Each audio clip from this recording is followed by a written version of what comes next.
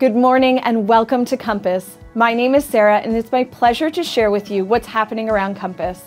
We're so excited for our Sunday service next week, where our Orangeville, Shelburne, and Grand Valley sites will be gathering together here in Orangeville for our Church on the Lawn service. Bring a lawn chair, blanket, or a few to share and invite your friends. The service starts at 10 a.m., but you'll want to make sure you come early for some pre-service fun. We'll have some goodies and desserts for after the service and a dunk tank. This will help raise funds for our newcomers ministry. Do you have a favorite staff member you're hoping to see get a little bit wet? Maybe get Andy's beard a little bit less perfect looking? Well, come on out and check out who will be on the list for our dunk tank. Our newcomers settlement team is committed to supporting refugees we've sponsored to begin a new life in Canada. This is a tangible example of how Compass is seeking to be known by love in our community. We are thrilled to share that we are preparing to welcome a new family comprising of a mother, father, and 4 children to Canada soon, as Moram and his family will be arriving between September 10th and October 15th. This will provide new opportunities to volunteer as we come alongside this family and help them settle into their new life in our community. You can also give financially towards our designated refugee fund through your offering or by giving online through our website. The amount required for startup costs for this family is $51,665. Through previous giving and our Forward Financial Challenge, the fund currently sits at a balance of $36,500. The most urgent need is for affordable rental housing, preferably a 2 to 3 bedroom in the community. To find out more about how you can contribute, please contact the church office. Please keep our student and adult missions teams in your prayers. Our students left this past Friday for the Dominican Republic, where they will be serving with the Lighthouse Project.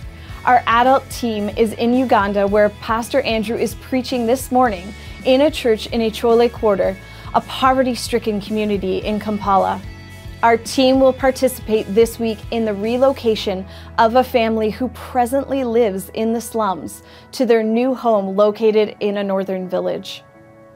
As we prepare for the launch of our ministry year, there is a great need for people to step up and volunteer across our sites. As we grow as a church, we need to grow our volunteer teams. There are opportunities for additional people to serve during the week and on Sundays in Connections and Hospitality, Compass Kids, Compass Students, and in group life. Maybe you have recently joined our church community. This is a great time to get more involved.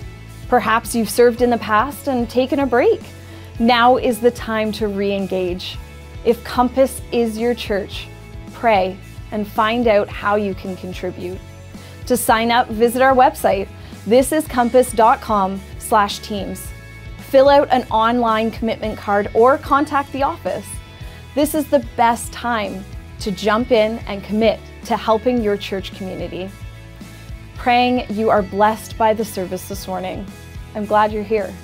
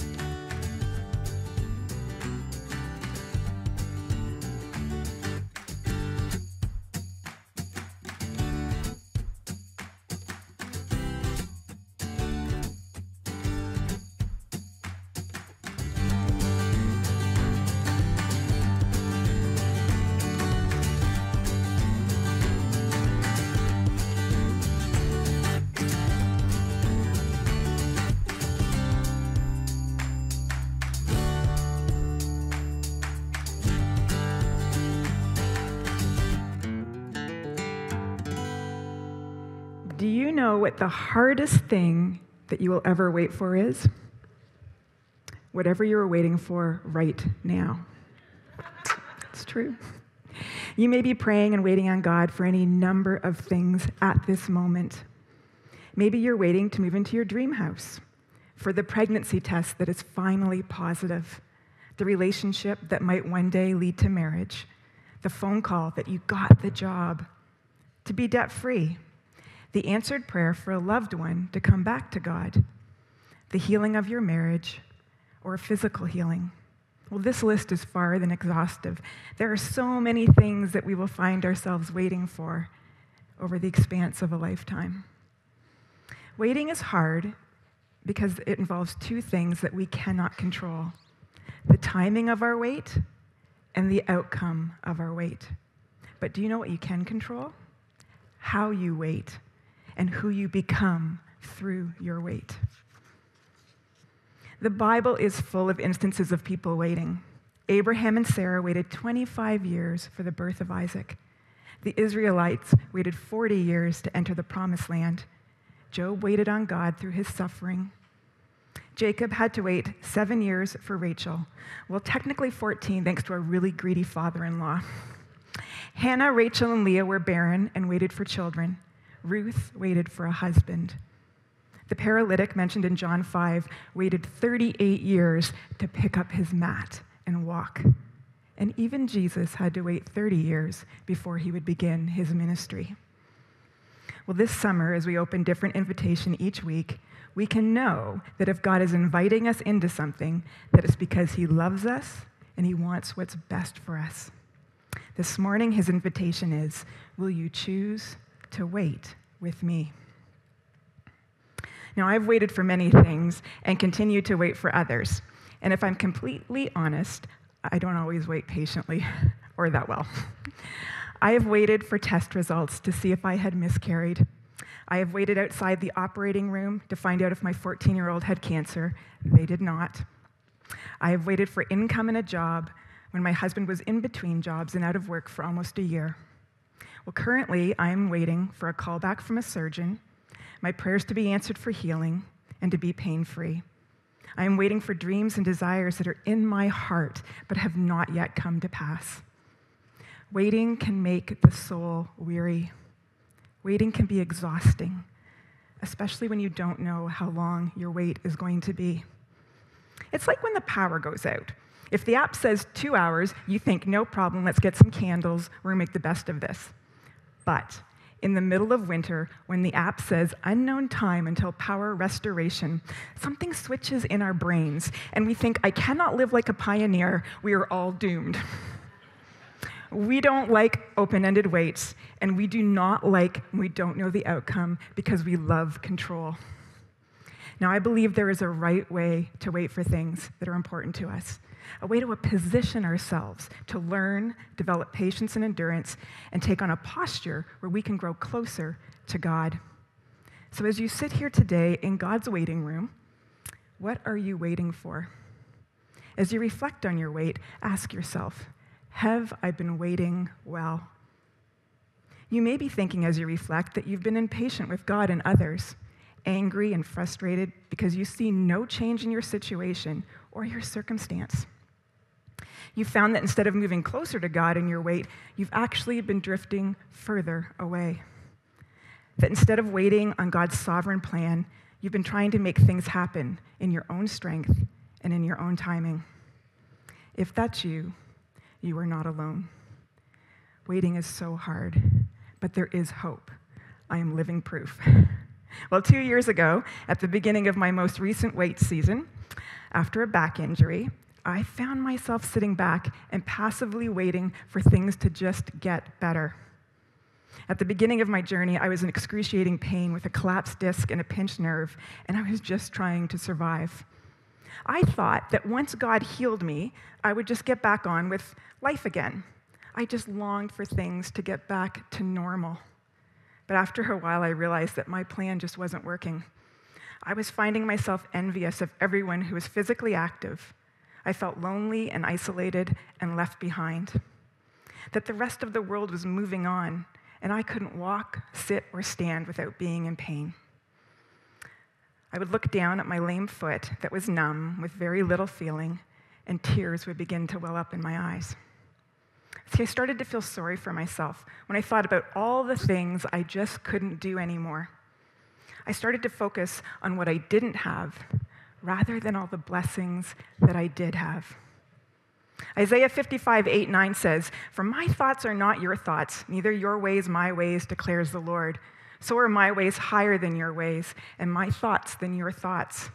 This verse helped me to put things into perspective when my circumstances just didn't make sense. I needed to shift my thinking to ask God to help me to desire what He desires, trusting that His ways really were best. I have learned that I can trust God's perfect timing because He is the one who created time, and He stands outside of time for eternity. Well, one of the verses that's been key in my own personal wait, when things don't seem to be happening as fast as I like or the way I would like, is Romans 8:28. And I'm going to ask if we could say that together this morning. "And we know that all things work together for good for those who love the Lord and are called according to His purpose." All things, the good things, the hard things, the things that we never asked for, and the places that we never wanted to be. God is always at work. See, this verse brings hope to very dark places. When everything seems to be falling apart, God is somehow taking all of our painful pieces and working them together for our good and for His glory. The majority of the time, He is at work behind the scenes. And do you know why that is? Because that is what builds our faith. Waiting in expectancy rather than expectation is the first way that we can wait well. I want you to picture two lines. One is for a roller coaster or your favorite restaurant or a band you really want to see, and the other is for the DMV to get your license renewed. Both lines are going to be a 1-hour wait. The first line, you are waiting in expectancy that something good is about to happen. The other one, not so much. When it comes to our current wait, we need to move from a place of expecting something from God to waiting in expectancy for what God wants to do. When we wait with this posture, even in the rare instances when God says no, we can be confident He is only saying no because He has something way better in store for us, or He is protecting us. If we choose to surrender our desires to His perfect will, it allows Him to work in our lives. Tim Keller said, "In short, God will either give us what we ask or give us what we would have asked for if we knew everything that He knew." Brian Wardlaw, one of our Brazilian missionaries here from Compass, sent out an email a few years back with the following words: "God answers prayers in 3 ways. Yes, my child, that is what I will give. Yes, my child, but just wait a little. Oh, my child, I have something so much better for you." See, when we approach God knowing that His answer will be one of the above, it gives us such a confidence and eagerness to come to His presence in His throne. It helps us to wait in expectancy because we know God is good and that His delays are not denials. Well, a beautiful example of waiting in expectancy is Anna in the temple, and her story is found in Luke chapter 2, verses 36 and 38. So if you'd like to turn there in your Bibles or on your device, we're going to read that together. It's just a few short verses, but it really shows how we can wait well. Anna, a prophet, was also there in the temple. She was the daughter of Phanuel from the tribe of Asher, and she was very old. Her husband died when they had been married only 7 years. Then she lived as a widow to the age of 84. She never left the temple, but stayed there day and night, worshiping God with fasting and prayer. She came along just as Simeon was talking to Mary and Joseph, and she began praising God. She talked about the child to everyone who had been waiting expectantly for God to rescue Jerusalem. Now, Anna became a widow after only 7 years of marriage. We can read between the lines and know that she was young. We see that no children were mentioned, which means that after her husband died, she would have been very much alone. I'm sure Anna grieved. I know she grieved. But she also didn't let her losses consume her, but rather she went to the temple into God's presence. Her role at the temple was that of a prophetess, which means that she was a spokesperson for God. She wasn't afraid to declare the word of the Lord. Anna was very old and had been waiting and praying for a very long time, a lifetime. At this point, she had surpassed the life expectancy of her day. She was reaching the end of her human limits here on earth and just waiting to see the promise come to fruition. But this is precisely when Christ shows up, literally as a baby. It is most often when we have reached the end of our physical resources and strength that God steps in. Anna had waited in expectancy for God to answer her prayers. God used her prayers of intercession to usher in the arrival of Christ. God chose her to be an intercessor for Jesus' arrival. Her reward was to meet Jesus and announce his arrival to everyone who is in the temple. Think about that one thing that you are waiting for. Are you more focused on the gift or the giver? Are you waiting and expecting something specific? Or are you expecting and waiting in expectancy for what God wants to do? Expectancy hopes. It has faith that good things will come, but it surrenders to the how it will happen.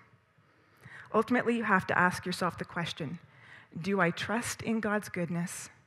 Am I willing to let go of the control of the answer and the outcome, and even the method of my wait?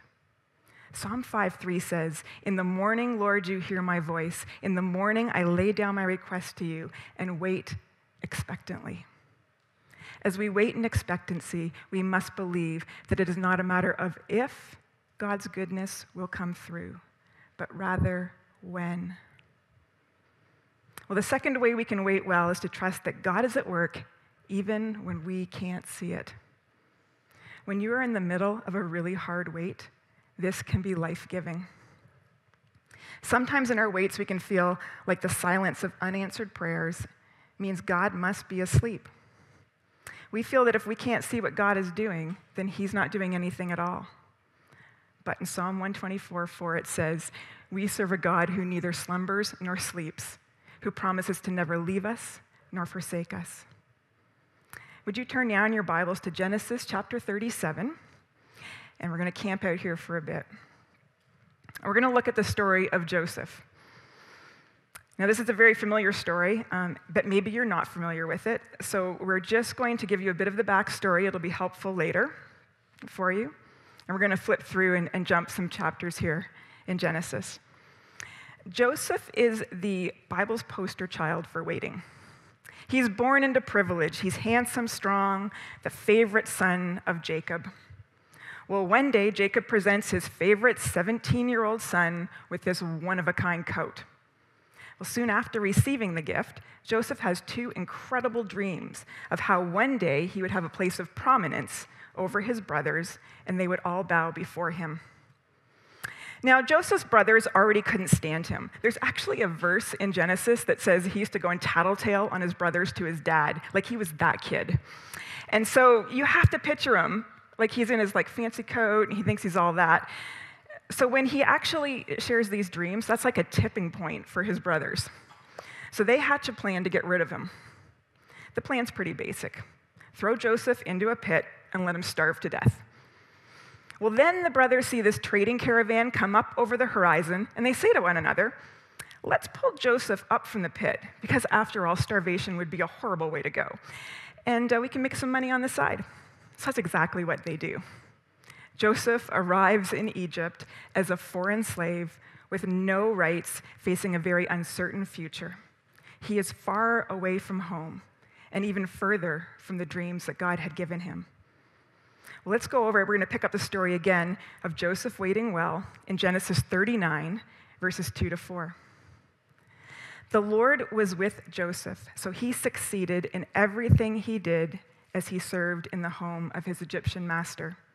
Potiphar noticed this and realized that the Lord was with Joseph, giving him success in everything he did.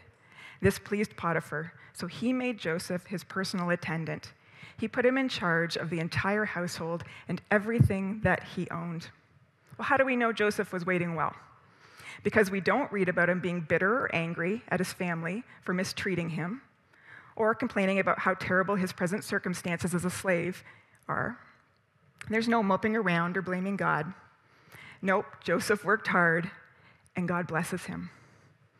Now, everything's going great for Joseph until one day, Potiphar's wife decides she wants the one thing that she just can't have: Joseph.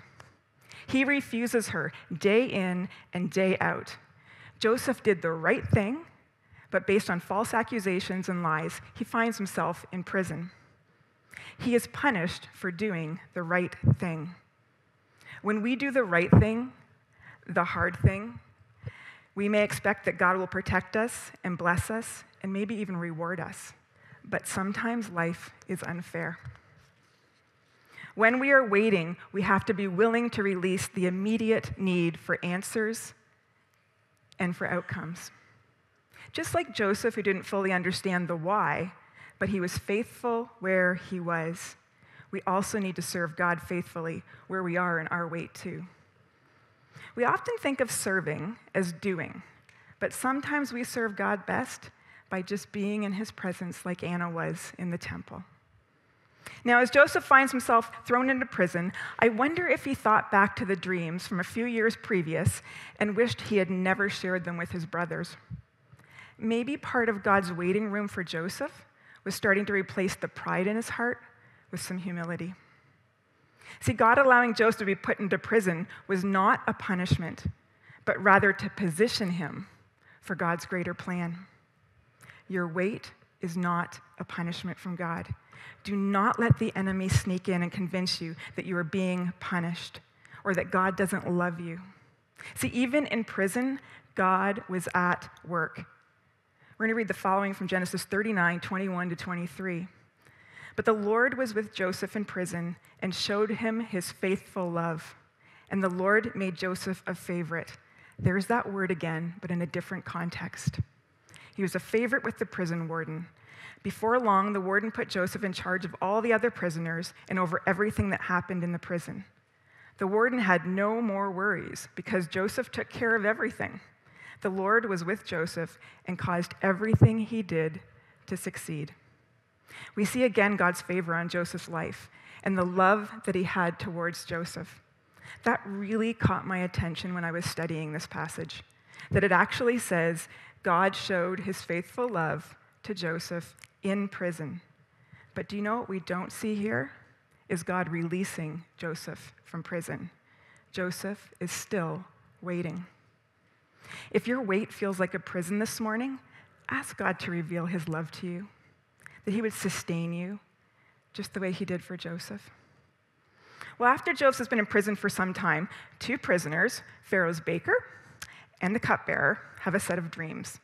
And Joseph says, "My God can interpret those for you."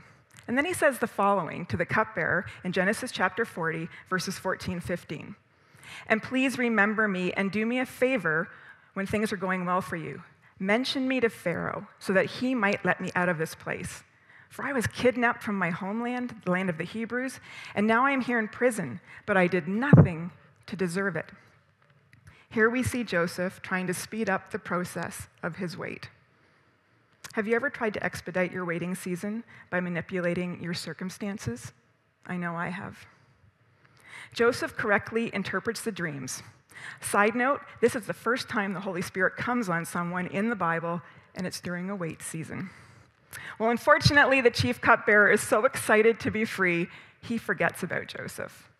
I'm sure at this point, Joseph is sitting in prison wondering, "God, why did you even let me interpret those dreams if you had no intention of getting me out of here?"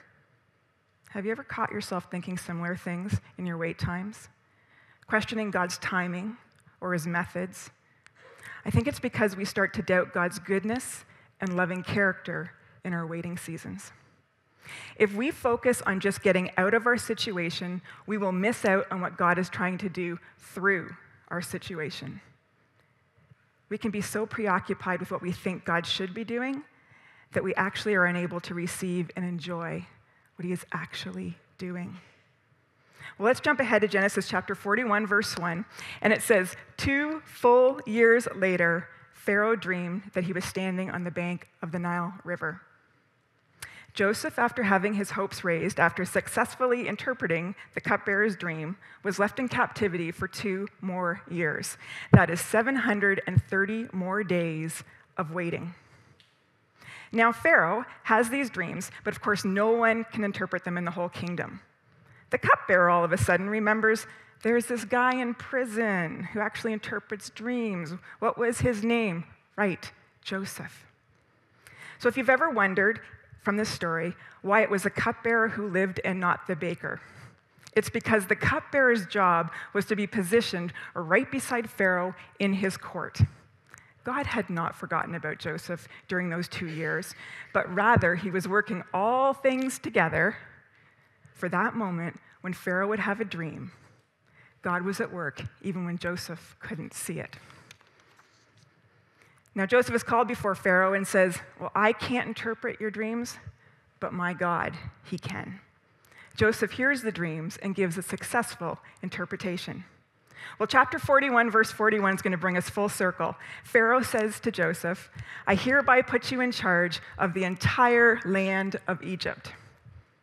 Well, sometime later, there is a famine in all of Egypt and surrounding nations. Jacob sends his sons to Egypt to buy food. The brothers find themselves bowing before Joseph in Pharaoh's court, only they have no idea that it's their brother. Joseph's dream he had had 13 years earlier has finally come to pass after a very long wait. Joseph never lost sight of the fact that God was sovereign, that God was in full control of his situation and the outcome. Joseph says in Genesis 45, verse 5, the following words to his brothers. It was God who sent me here ahead of you to preserve your lives. It was God who sent me here, not you. And he is the one who made me advisor to Pharaoh, the manager of his entire palace, and the governor of all of Egypt. He also says in Genesis 50:20, what you intended for evil, God meant for good. Joseph had this beautiful coat of many colors that was stolen from him, but it was replaced and restored with fine Egyptian linen clothing, a gold chain, and the very signet ring off of Pharaoh's own hand. God used the challenging times that Joseph faced to develop his character and his competency to handle the call of being promoted to second in command in all of Egypt.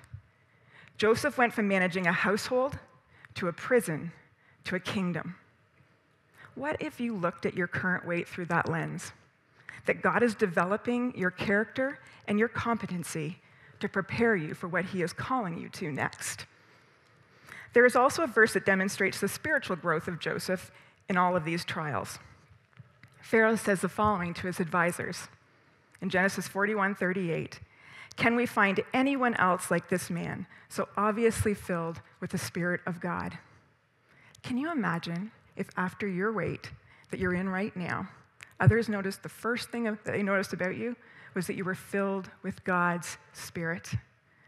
There is no way Joseph could have thought up the plan that unfolded with Pharaoh to not just save his family of 75 individuals, but a nation and surrounding nations from starvation and death.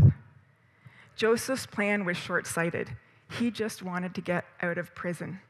If God had let him out 2 years earlier when the cupbearer was freed, he would have been interpreted the cupbearer's dream and perhaps been released back into a life of being a servant in Pharaoh's court. But see, God's plan included not just freedom from prison, but a promotion and authority over all of Egypt. Only God could have done that. Joseph's circle of influence was increased, his position and authority were increased, and his access to resources were increased because he waited well. And don't miss what the enemy meant for evil. His brother's original plan was to leave Joseph to starve to death in a pit. God's plan was for Joseph to prevent mass starvation and death on a national scale. That is the God we serve.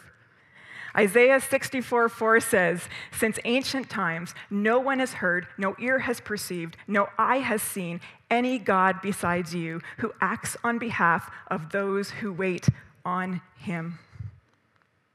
What God is doing in your weight is much bigger than just you. He is not limited by your limitations. Don't miss the opportunity to partner with God in your weight and watch him do abundantly more than you could ever ask or imagine. Well, the third way we can wait well is with a heart of gratitude. Now, we've seen two examples of waiting well, but I believe we can learn just as much from an example of what not to do in our wait. The Israelites did a lot of waiting, and they were rarely grateful. The Bible records 15 different occasions where the people complained, murmured, or grumbled. They complained about the type of food, the lack of water, their leaders, that entering the promised land was just too hard. They continually focused on what they didn't have, rather than opening their eyes to see what God was providing. Exodus 16:2 says, "The whole community complained about Moses and Aaron. If the Lord had only killed us back in Egypt, they moaned, but now you've brought us into the wilderness to starve us all to death." And then we read what God actually did in Deuteronomy chapter 2, verse 7. "For the Lord your God has blessed you in everything you have done. He has watched over your every step through this great wilderness. During these 40 years, the Lord your God has been with you, and you have lacked nothing." God remained faithful even when his people were faithless in their wait. How often do we miss God's provision because it looks different than what we expected? God's blessing is all around us. We just need to stop fighting our wait and ask God to open our spiritual eyes to see our many blessings. The Israelites lacked nothing except for the very thing that would have carried them through their wait well: gratitude. In the Bible, there are some things we are called to do continually, and they are found in 1 Thessalonians chapter 5, verse 16 to 18. "Always be joyful, never stop praying, be thankful in all circumstances, for this is God's will for you who belong to Christ Jesus." This is the definitive list for waiting well. Being grateful in our prayers leads to rejoicing. And what does Philippians 4:4 say? "Rejoice in the Lord always, and again I say rejoice." This verse actually means that we praise God before he provides, during the provision, and we remember his provision in our wait. And we thank him always. We praise him in all circumstances, the good, the bad, and the ones we just don't understand, because of who he is, not because of what he can do. We remember that we seek the giver, not the gift. Scientific research shows, I read some books on like neurology and stuff this summer just for fun, and it shows that there's actually studies. I had to do a deep dive because you guys heard this. There is this thing going around that anxiety and gratitude cannot coexist in your brain. So I'm like, is that for real? So I actually read a Carolyn Leaf book on neuroscience. It's true. It's like so cool. So anyway, it's an either-or situation. You can feel anxious and negative feelings, or you can feel grateful and all the positive emotions associated with it. The two cannot coexist together in your brain, proven by very smart people. So remember that one. So, how we wait with a heart of gratitude instead of grumbling. Well, one simple step would be to start a gratitude journal, or start a new folder on your phone, a voice memo file if you're not a writer. But here's the thing. You want to have 3 things that you're looking forward to each day, and then 3 things that you were thankful for. At night, finish by reflecting on your day and writing out 3 positive things that happened, or 3 ways you saw God working. Small blessings are just as important as the big ones. Looking for blessings and recording them is important because the enemy wants you to forget how good God is. Cultivating a practice of gratitude gets our eyes off of our circumstances and back onto God where they belong. Now, as you begin to pause and look for God's blessings and provision in your wait, you can also shift your outlook to add the word "yet" to your wait. I haven't been healed yet. My child hasn't turned back to God yet. I'm not out of debt yet.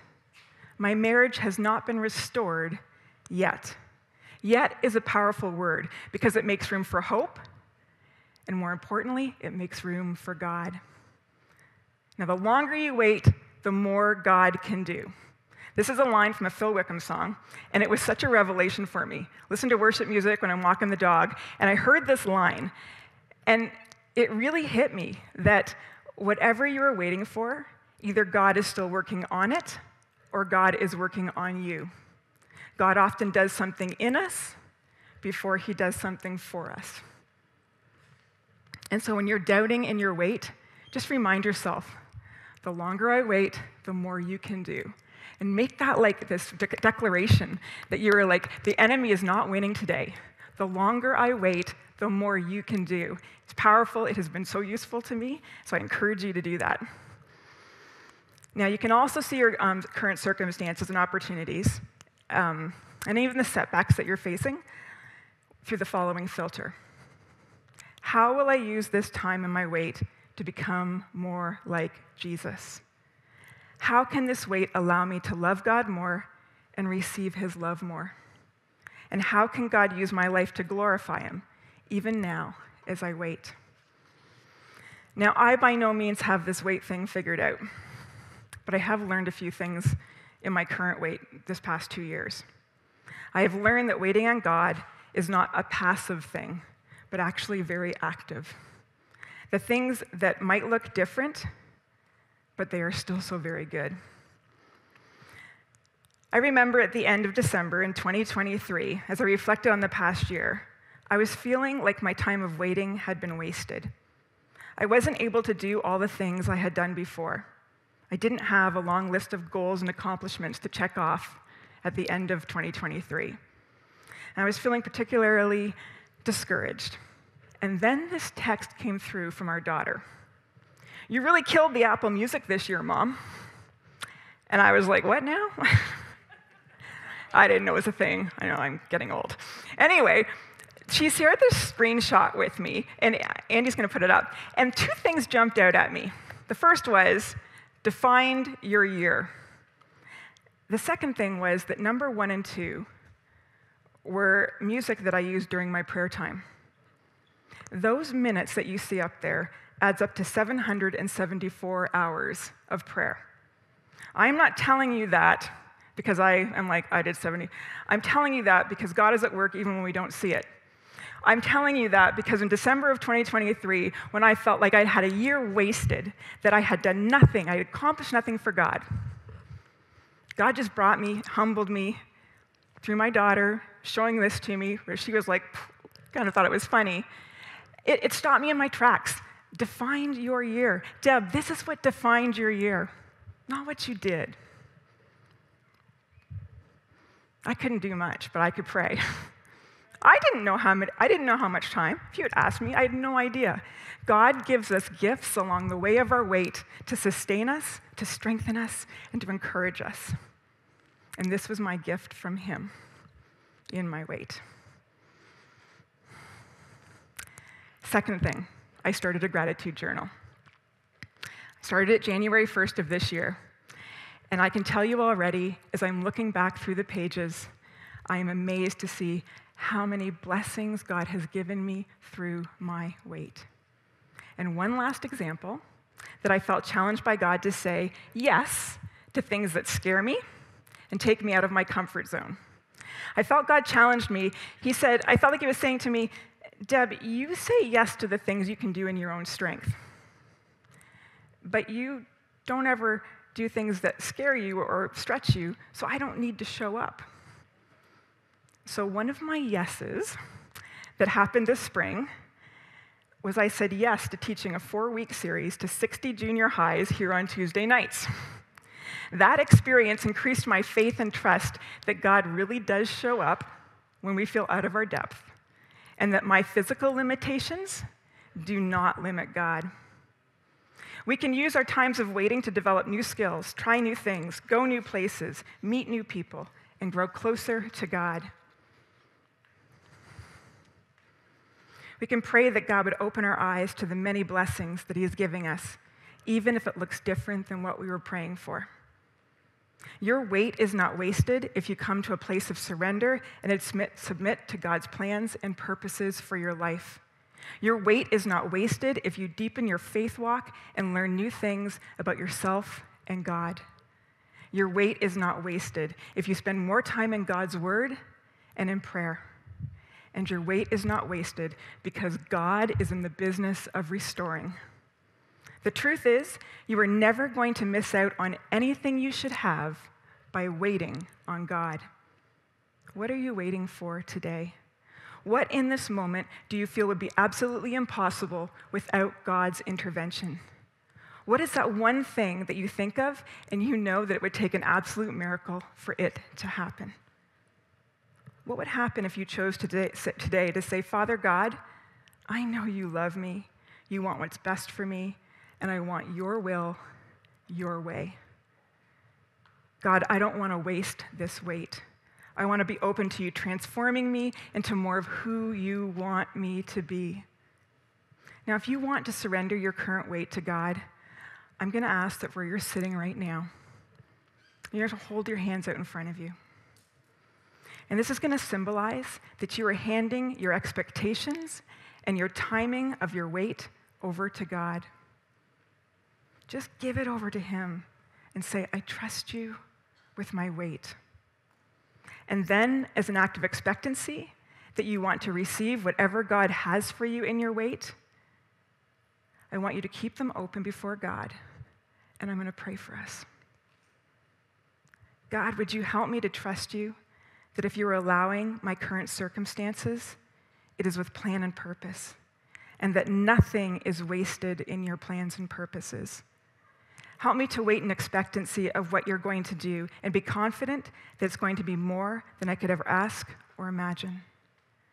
This morning, as I've laid down everything I've been holding on to too tightly in my wait, I ask that you would open my heart and my hands up to develop a heart of gratitude, that you would open my eyes to see all the blessings that you have given me, that you would give me faith to trust that even when I can't see you working on my behalf, that I know you are working all things out for my good and for your glory, because only you can make a way where there seems to be no way. Amen.